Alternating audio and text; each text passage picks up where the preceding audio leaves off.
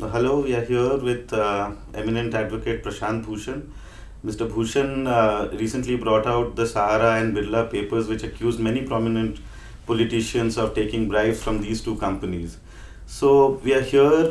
There are certain the Sahara scam, SR tapes, and the other scam related to over invoicing of coal imports by prominent companies of India. So we are here to talk about many such issues with Mr. Bhushan. So, sir, so you recently brought to public notice the Sahara Diaries and the Birla papers, which the income tax department also has. So, could you please tell us a little bit about what these documents actually say or portend? You see, in 2013, there was a CBI raid on the Birla group of companies, Aditya Birla group of companies, in particular Hindalco, in connection with the coal leases, in connection with this coal gate scam. And in that raid, apart from recovering 25 crores in cash, the CBI also recovered some computer information stored in the computer of the CEO of the Birla Group, a man called Amitabh. In one of the documents that was recovered from that, there were several documents which were recovered. Some of them showed bribes being paid or cash being paid to something called Environment Project J, which is obviously to the Ministry of Environment or to the Minister of Environment. And we know that around the same time, the Birla group of companies were trying to secure environmental clearances from the Ministry of Environment for a large number of their projects. So those clearly represented bribes paid for getting those environmental clearances. There was another set of documents which was recovered, one of them which was from the computer of this Shubhendu Amitabh, which said Gujarat CM 25 crores, 12 paid, 13 question mark. Now, unfortunately, though these documents showed payments of bribes and therefore offences under the Prevention of Corruption Act, the CBI did not register any FIR on this matter, but just passed the papers on to the Income Tax Department. Income Tax Department did a somewhat detailed investigation into the matter. They questioned this fellow Amitabh many times, in which he admitted that yes, he had written Gujarat CM 25 crores in a note, 12 paid, 13 question mark. But he said that Gujarat CM meant Gujarat Alkalis and Chemicals. When he was asked what does C and M in Gujarat CM stand for, he was unable to give any response, and the Income Tax Department concluded that he was lying. They also found that there were a large number of cash, large amounts of cash which was being received through Hawala by the Birla group of companies, and it apparently was being paid to various people. But despite all this finding contained in their appraisal report, the income tax did not refer the matter back to the CBI for investigation of these ostensible offences under the Prevention of Corruption Act, and the matter was sought to be buried at that level. After that, we understand that the Birla Group has approached the Income Tax Settlement Commission for settling the matter, and the hearings have been concluded, and perhaps the matter is likely to be settled, after which there is this apprehension that these papers which were seized in the raids would be returned back to the Birla Group. The Sahara raid took place on 22nd November 2014. In this raid, again, 137 crores of cash was seized from their offices here in Noida, from their corporate office of the chairman, and a large number of documents, some loose sheets, some information from computer from the personal staff of the chairman of Sahara were seized, which showed details of proposed payments as well as actual payments made to various very senior political figures. If you look at this document, which was one of the documents which was seized, which is again a computer printout of a spreadsheet. Now this document, you see, is a very detailed spreadsheet, which on this side, the first 3 columns represent the cash that the Sahara group received on different dates from different sources, and the total comes to 115 crores. Thereafter, this represents the cash payments to different people on different dates, different amounts, different people, and the places at which the payments have been made are also mentioned. The persons who have taken the payments are also mentioned. Now, and it is signed by the income tax officer, it is signed by 2 witnesses, and signed by one of the officers of Sahara. Several such documents were recovered in this raid on Sahara, in which, for example, this is another one which is partly overlapping. The only difference is that here in this document, the payments which are referred to as cash given at Ahmedabad Modi ji, in the other documents, same date, same payments, they are referred to as cash given to CM Gujarat. Similarly, there are payments, so there are 40 crores given to in Ahmedabad to Modi ji, which is also referred in other papers as CM Gujarat. There are 10 crores given to CM Madhya Pradesh, 4 crores to CM Chhattisgarh, 1 crore to CM Delhi, which at that time was Sheila Dikshit. These are all payments made between 2013 and March 2014. Now, despite recovery of such very, very incriminating documents and in such detail, which showed payoffs made to various senior political figures, the income tax did not refer this matter either to the CBI for investigation under the Prevention of Corruption Act. They apparently prepared some appraisal report which, according to my understanding, does not deal with these papers which were recovered, which showed these payoffs, etc. And these payoff documents, according to our information, were buried. And the person who was responsible for burying both these sets of documents of Birla as well as Sahara was a gentleman called Mr. K.V. Chaudhary, who was at that time heading the investigations of income tax, and thereafter was appointed, apparently as a reward, as the Central Chief Vigilance Commissioner of the Central Vigilance Commission. First time a revenue officer has been appointed, though there were a number of complaints against him. His name appears several times in the entry register of the infamous Ranjit Sinha, the CBI director Ranjit Sinha. He was involved in interfering with the income tax assessment of Ponti Chadha.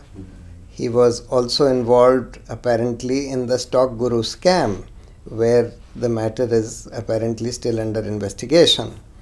Despite that, this gentleman was appointed. So we had challenged his appointment as well as the appointment of another person who was appointed to the CVC. And because of our information that he played a major role in suppressing this information, we have now filed an application, because when I got these documents sometime in October, I sent a complaint to the CVC, to the CBDT, to the Enforcement Directorate, to the CBI, and to the SIT on black money, saying that, look, these are highly incriminating documents, and according to the principles laid down by the Supreme Court in the Hawala case, in the Jain Hawala case, this matter should have been investigated as to whether these payments were made, why were these payments made, whether they represent bribes or some other kind of payments, but none of that was done, and the matter was sought to be buried. So therefore we have eventually moved, the Supreme Court filed an application in the petition that we had filed challenging the appointment of the CVC, and that application will be heard now on Friday. So Sahara Dairies mention a lot of names, a lot of prominence, but it doesn't specifically name certain politicians when you say Delhi CM or so. Or are there more who are the other prominent politicians mentioned in the list? Well, there's the Madhya Pradesh CM who was at that time Shivraj Singh. There is the Delhi CM who at that time was Sheila Dikshit. There is the Chhattisgarh CM who at that time was Raman Singh, and the Gujarat CM who at that time was Mr. Modi. Mr. Modi is also personally mentioned, Modi ji, in that. Largest payments, of course, are made to Mr. Modi, more than 40 crores in the Sahara Dairies. The one other politician who is mentioned prominently is one Shaina NC of the BJP, and one of the documents says that she was being asked to intercede with the Advocate General of Maharashtra for withdrawal of some case which was pending against Sahara, perhaps the SEBI case, yes, which was pending against Sahara. Which is mentioned as the Bombay case in the papers. In the papers, yes. So right now what we have is the Modi government is already in the know of these papers because they've already written to various agencies. What is the kind of replies that you got from the government? Well, I only received one response from the CVC after 10 days saying that, will you please confirm whether you have sent this complaint? And I immediately confirmed that yes, I have sent this complaint. Yes. And I am not aware as to what they have done or whether they have done anything in this matter, because unfortunately it seems that the CVC himself, as the head of investigation of income tax, was responsible for suppressing this. The income tax department has already filed an appraisal report back in 2014. I don't know whether 2015 probably. So what could be the way? What would be the way ahead? How can these people, or how can the matter be investigated now? The income tax appraisal report has to go back to one of the investigative agencies, or what could the Modi government do right now to investigate the case? Well, of course, no investigation done by an agency controlled by the government would carry any credibility in this matter, because when the names of the top people in the government are mentioned as the major recipients of these payoffs, obviously you cannot trust any government agency to investigate this matter. This would have to be investigated by some SIT or some court-monitored investigation by the Supreme Court. That is what we have asked for. Now, investigation in this case was easily possible because the persons who have carried the money, who are the carriers of the money, are mentioned. They are known to be, the income tax had found out that they were employees in the personal staff of the chairman. Sawant, Uday Sawant, this Jaiswal and so on who are mentioned, they were all identified. And their telephone numbers and mobile numbers that they were using had also been identified. Now it was easy to find out whether these people who are mentioned as being the carriers of the payment were indeed at those places where the payments are shown to have been made in this. That could have been easily investigated. Then these people ought to have been questioned that you received so much cash. Have you delivered this cash? What did you do with this cash? Because they would have to explain as to what did they do with this cash, this 115 crores cash which they have shown to have received. What happened to that cash? So all that could have been investigated, should have been investigated. These persons who are supposed to have received the money should have also been asked. Of course, they would deny it, but still the investigation needed to go into all these aspects. They could have checked whether these people were present on that date in that place or not, the persons who have received and the persons who have delivered the money, and their phone records would have shown. So, but yeah, like the Birla papers clear makes it apparent that the then environment minister was made some payments by the Birla group in exchange of certain favors of like the environmental clearance the Hindalco company was seeking that point of time. But does the Sahara papers also mentions what were the favors done to these companies in exchange of the alleged payments? No, the Sahara papers don't mention that. And in fact, some of the Sahara papers seem to suggest that these were general kind of payments being made to influential people in order to just keep them happy and perhaps close to the elections as kind of political donations. But in any case, many of these people were senior public servants. Sahara certainly had operations in all these states, including Gujarat, Madhya Pradesh, Chhattisgarh, Delhi, etc. And one would have to investigate whether any kind of quid pro quo was there or not, and whether they were just political donations or black money donations, etc., which have not been shown by these politicians in their party returns, etc. The Sahara papers also mention payments of 15 crores to the BJP office. And all this happens at the time when Mr. Modi had taken over as the president of the BJP. Prime ministerial candidate. And as the prime ministerial candidate, yeah. Of the BJP. Right. So which brings us to the larger question, which is about the politics, government, corporate nexus, which you also have been talking about quite often.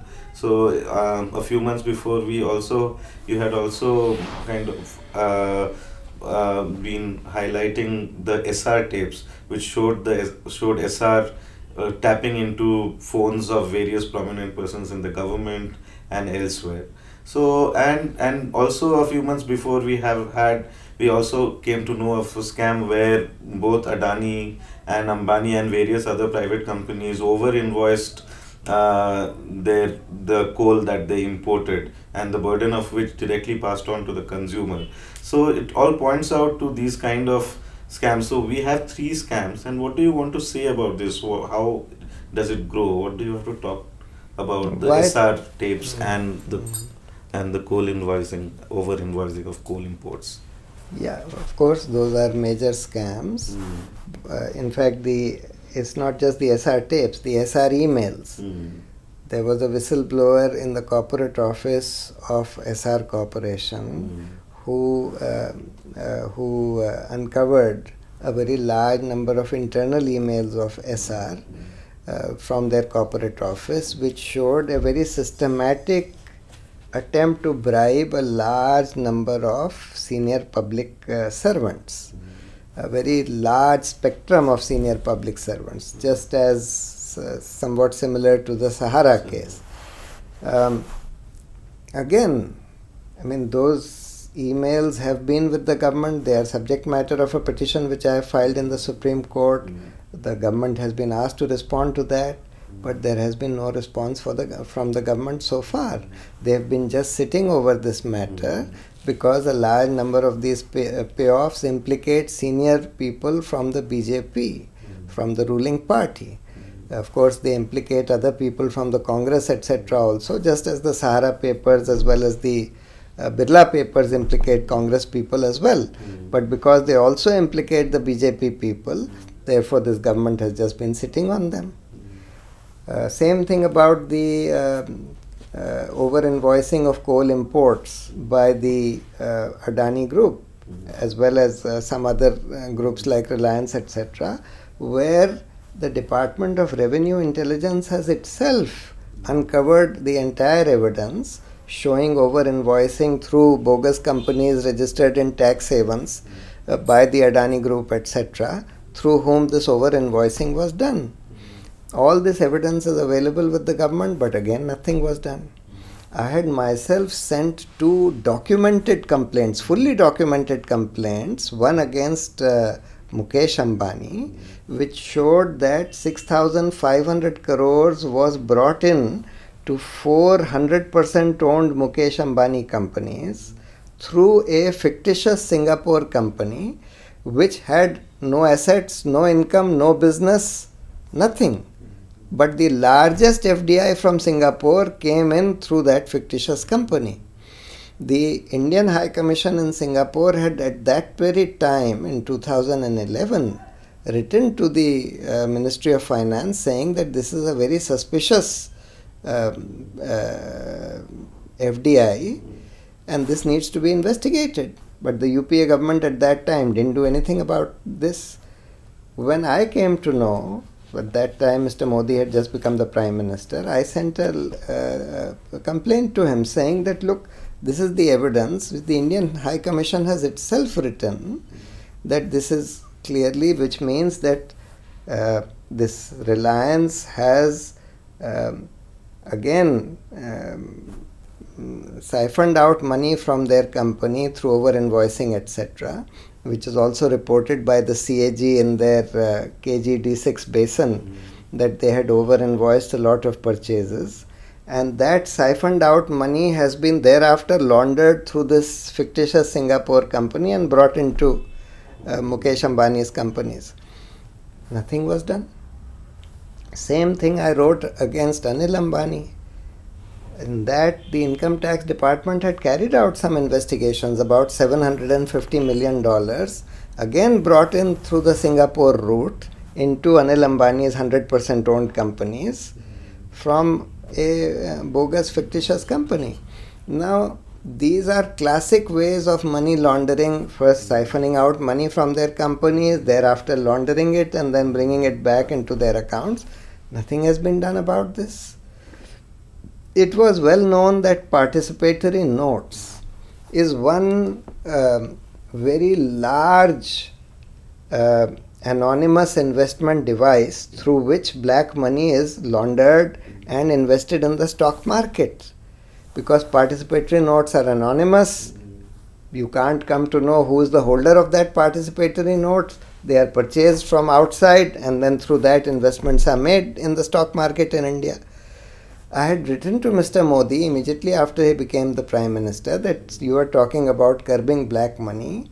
Please at least stop these anonymous investment devices like participatory notes and FDIs from tax haven companies. Because when a tax haven company makes an investment in India, you can't come to know as to who are the owners of that company, who are the shareholders and the beneficial owners of that company.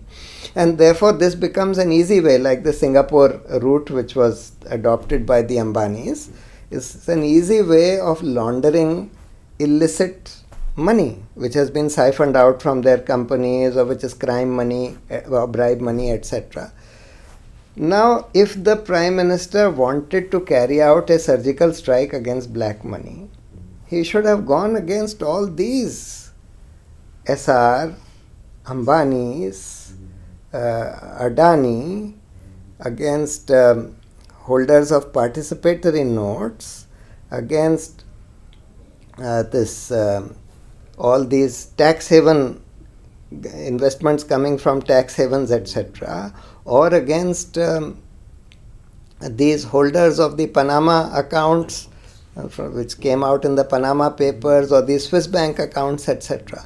He would have got lakhs of crores of black money, and that would have been a surgical strike on the people who are known to be holding black money and large amounts of black money.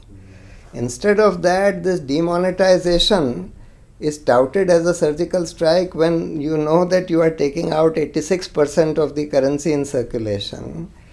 Most of the poor people, half the poor people in this country have no accounts, have no bank accounts. They don't have any ATM cards, etc.